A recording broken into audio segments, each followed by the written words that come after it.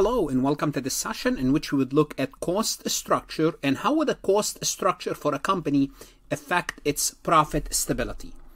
Cost structure is the relative proportion between the fixed and a variable cost for a particular company. What does that mean?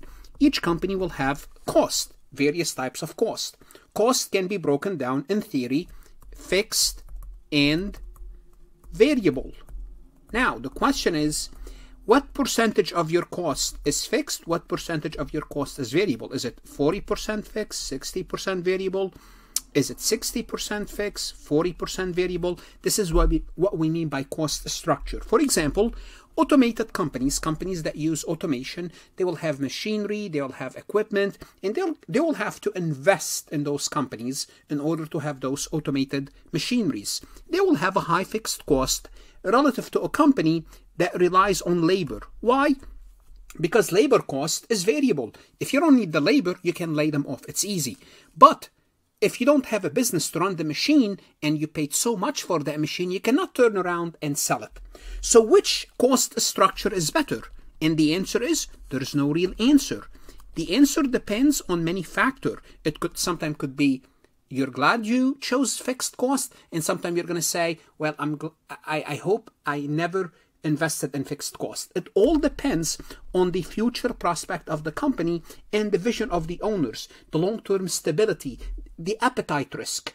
How much risk are you willing to take? Now, obviously, the more fixed cost you have, generally speaking, the more risk you are taking because it's harder to turn around when you have a large fixed cost. But if you have a high fixed cost, automated company, you will benefit more in the when sales go up, and we'll see an example illustrating these concepts. So let's assume we are in the olive oil business, and to produce olive oil, you need to first pick the oil. So we have farms and we are picking olives.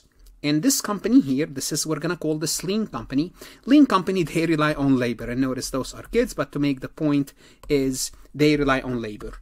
Big company, what they did, they invested in machinery, and the way they pick the olives is through using a machine. Now, lean company sales is 100,000. Variable expenses is 60. Contribution margin is 40. Their contribution margin percentage is 40%. They have a fixed cost of 30.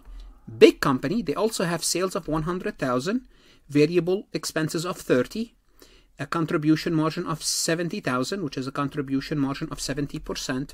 Fixed expenses is 60, and their profit is 10. So notice, they're both making the same amount of sales, and they're both making the same amount of profit, although they have a different cost structure. Well, that's fine for now. Now, what happened if we change sales? So let's assume sales increase by 10%. What would happen? If sales increase by 10%, we're going to see that big company will benefit more, and we're going to look at if sales decrease by 10%. We're going to see that lean company benefit more. Let's first look at sales increasing by 10%. If sales increasing by 10%, sales is 110, variable expenses goes up by 10%, contribution margin is 44,000, fixed expenses is 30, which is fixed, net operating income equal to 14. For big company, sales increasing by 10% will yield a 17,000 profit. So notice, big company benefited more when sales went up by 10%. Why? Because big company already invested in fixed expenses. So if they generate more sales, more of that sales will flow down to the operating income because they already covered their fixed cost. Now, let's reverse. Let's assume sales in a bad year went down in 10%. Well, sales went down for lean company by 10%, down to 90,000. Variable expenses 54. Their net operating income is 6,000. The net operating income for the big company now, if sales decrease by 10%, is 3,000. Wow. Notice now lean company is making double the profit of big company. Why? Because in bad times, lean company is more protected. They can lay off the employees. They don't have to pay them. They have a less variable expense.